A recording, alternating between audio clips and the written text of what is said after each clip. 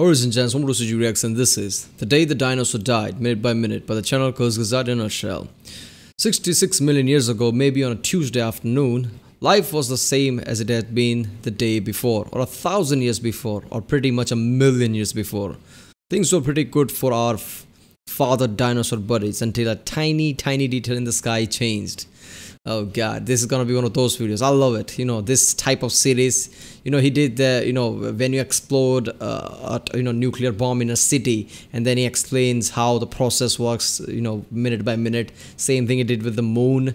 I guess this is one of those series, but with the dinosaur, this is gonna be a fun video, man.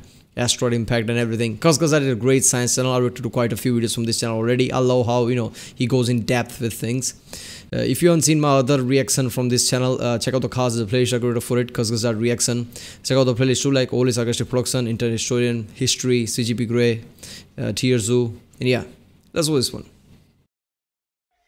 One of the greatest illusions in life is continuity. 66 million years ago, the continuity of the dinosaurs had been going on for around 165 million. I like how he started, because illusion is continuity. Yeah, that is kind of true, isn't it? People think things have always been fine at the grander scale, so everything's going to be fine forever. Years already, and it didn't seem this would change anytime soon. The world was warm and pleasant, and most of the land was covered with lush forests and an incredible diversity of trees, flowers, ferns, and trillions of critters. Dinosaurs were ubiquitous and had diversified into hundreds of species of all shapes and sizes. Titanosaurs, large, gentle giants, shared the world with famous beasts like Tyrannosaurus rex or Edmontosaurus. Pectinodon hunted in the undergrowth, while Edmontosaurus wandered coastlines and swamps. An ancient paradise, a world of plenty, full of life. 66 million years ago, maybe on a Tuesday afternoon, life was the same as it had been the day before. Look at that, how he's drawing all of them. Very cute creature and everything. For us, if we were there, they would be terrifying. Or 1,000 years before, or pretty much 1,000,000 years before. Things were good for our feathered dinosaur buddies, until a tiny detail in the sky changed. Oh shit.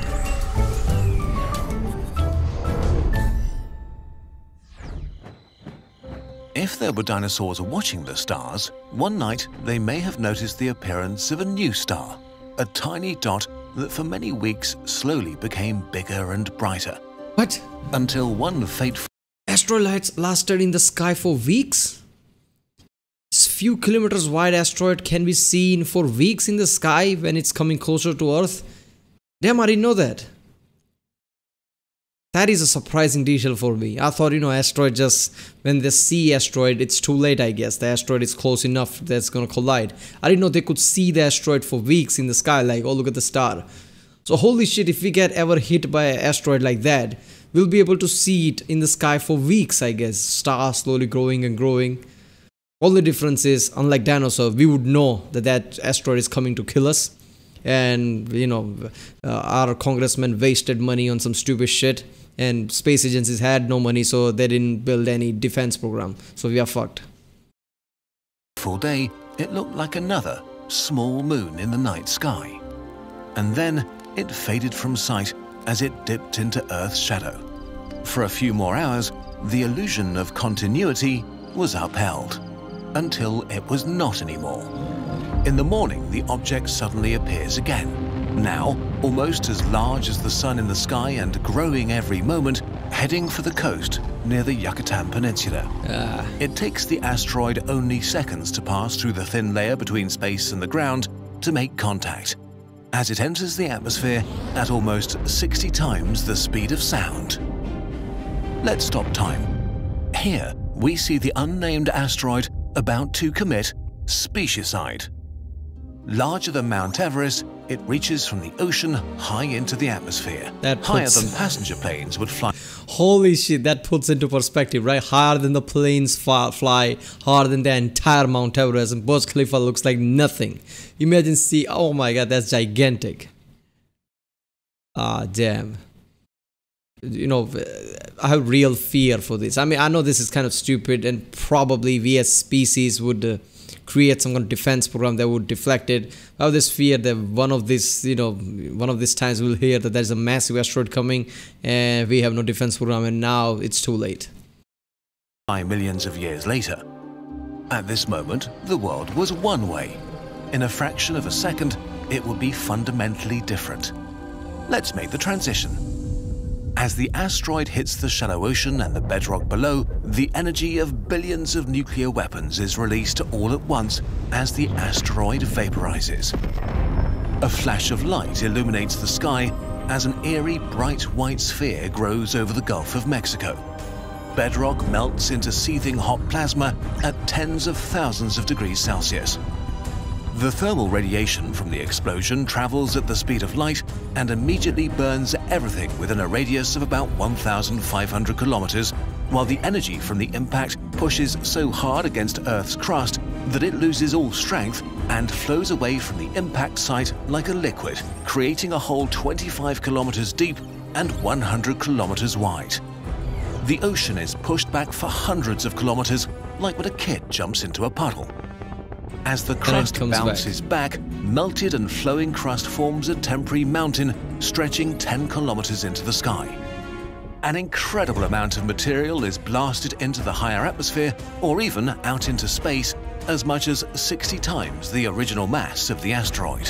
Whoa. The violence of the strike is felt everywhere. Whoa, the matter is gonna circle the Earth apparently. Damn. So all this, circling debris that's probably gonna fall back and hit again, I guess. So just one rock hitting the Earth and having this kind of chain reactions. But there's gonna be massive tsunamis too, because water is gonna, plummet down in that hole and I guess splashes back. Everywhere on Earth within minutes. A magnitude 11 earthquake may be the most 11. powerful quake any living thing has ever witnessed in billions of years. It is so insanely strong that in India it might have shaken gigantic lava fields and causes volcanic eruptions that would last for 30,000 years and cover half. Look at how the world look at the time. India is here, Africa's cut off like that. Damn. For 30,000 years and cover half of the Indian subcontinent with lava. Even on the side of Earth opposite the impact, the ground still moved by several meters. Nobody would sleep through this day. The gigantic explosion crashes against the atmosphere with unprecedented violence and causes a shockwave that reaches speeds of more than 1,000 kilometers per hour near the site of impact, similar to the hyperhurricanes on gas giants like Neptune. In Middle America, basically any soil, vegetation or animal is just shredded into pieces and catapulted thousands of kilometers away. Now the previously displaced oceans return. As the temporary mountain at the site of impact collapses, a ring of tsunamis as high as 1 kilometer, enough to cover all skyscrapers humans would ever build, heads in all directions. As they crash into the coasts of the continents surrounding the impact, they will drown thousands of kilometers of coastline. 15 hours later, some of the waves that get refracted around South America will still tower as much as 100 meters into the sky. But we still haven't talked about the worst thing yet. A lot of the debris yeeted into space will orbit Earth for thousands of years. Some may hit the Moon or even Mars. But most of it comes right back. When things fall through the atmosphere at such speeds, they get very hot, as in hundreds of degrees hot. And this happens to millions of tons of material everywhere. This rapidly heats up the atmosphere to insane temperatures. We don't know exactly how hot it got or how long this heat shock lasted, but there are two ideas here. Either the air was heated to hundreds of degrees for a few minutes, or to thousands of degrees for around 1 minute. In any case, the air became as hot as the inside of an industrial oven. How bad the global effects of this were is contested, but if enough heat reached the surface, a lot of plants and animals would have died very quickly if they couldn't bury themselves or escape into caves. The heat, together with raining... So many ways to die, apparently. If explosion doesn't kill... First of all, if explosions wave before that, the heat wave doesn't kill you, which travels at the speed of light, then the explosion bubble will probably kill you around it. If that doesn't, tsunami will. If tsunami doesn't, then the rocks are coming to heat up the environment or also hit you in the head, apparently. One simple rock, a few kilometers wide rock just hitting, creating this kind of chain reaction. This just tells us, right, that our planet is in a way a bit fragile, because small things like just one or few kilometers wide rock can create this kind of chain reaction that screws the entire planet up. And at the start of the video, the way he said it, like, the one illusion is the continuity. That's the problem, isn't it? People even today with the global warming, like, everything's going to be fine. That's the illusion of continuity, like nothing can bad happen. Millions of years, for millions of years, dinosaurs were fine until one day it all went away like that. Even when it comes to asteroid defense, nobody's actually putting money into that. Even though there is Apophis is literally coming in 2036 or something like that. It probably won't hit the Earth because the chances are very low.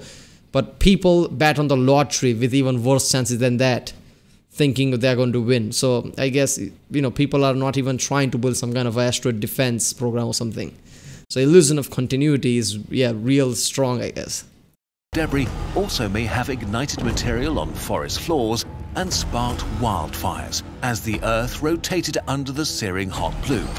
In a few hours, massive wildfires were probably burning around the globe.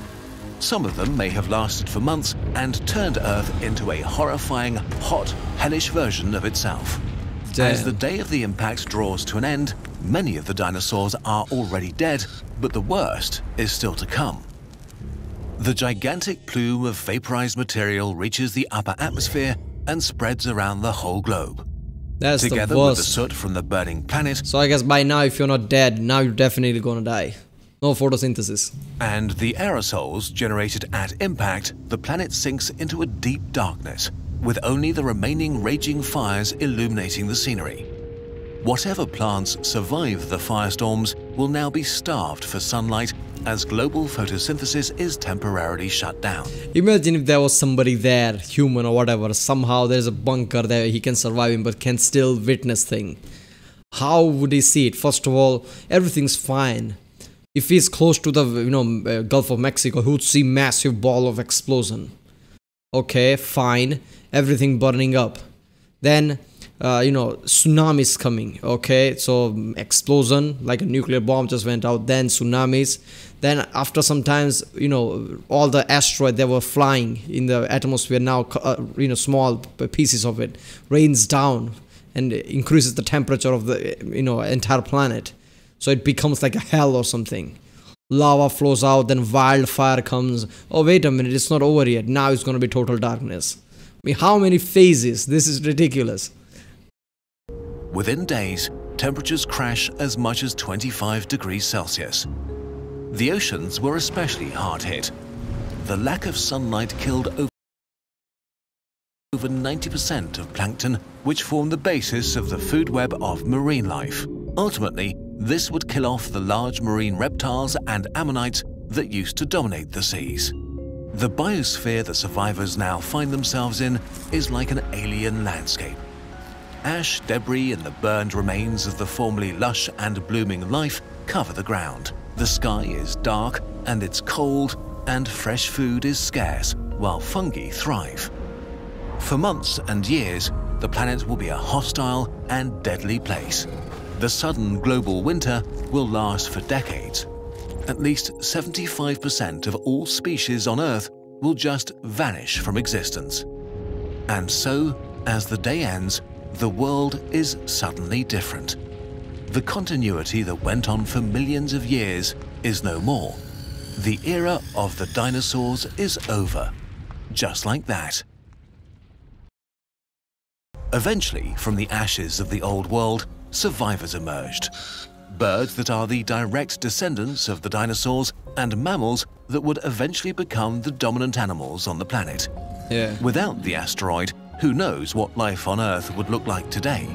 Without the sudden disruption of dinosaur continuity that completely changed the planet and all life on it.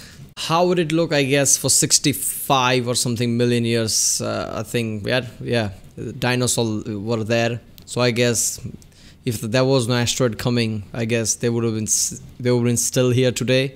Because if they were lasted that long, they would have still kept going on today. humans never would have rose out, because mammals would have never come out of the ground because of the fear of the dinosaurs. So humans would not be here, I guess. I don't know. On it, we might have never had the opportunity to become what we are today. It's not clear how long the human era will last.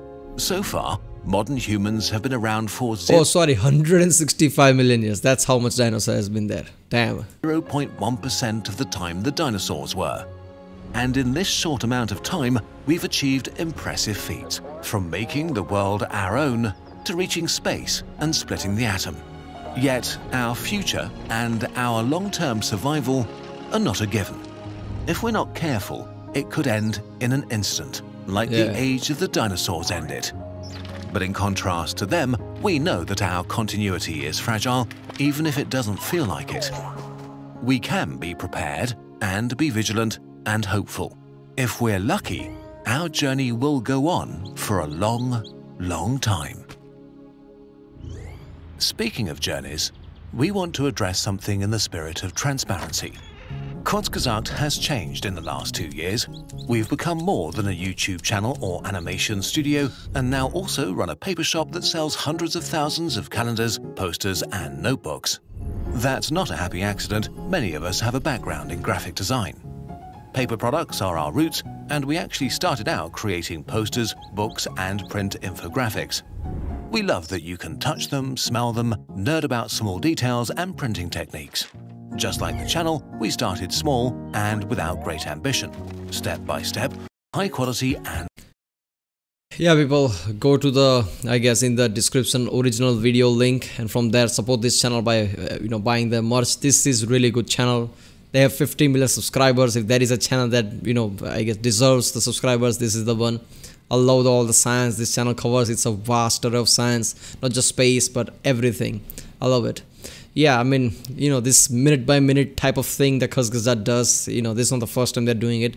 In other videos that like nuclear bomb and everything. It's really eerie when you really process all that, because you know how dinosaur died. If you're if you're even a bit of scientifically literate person, you kind of know how they died.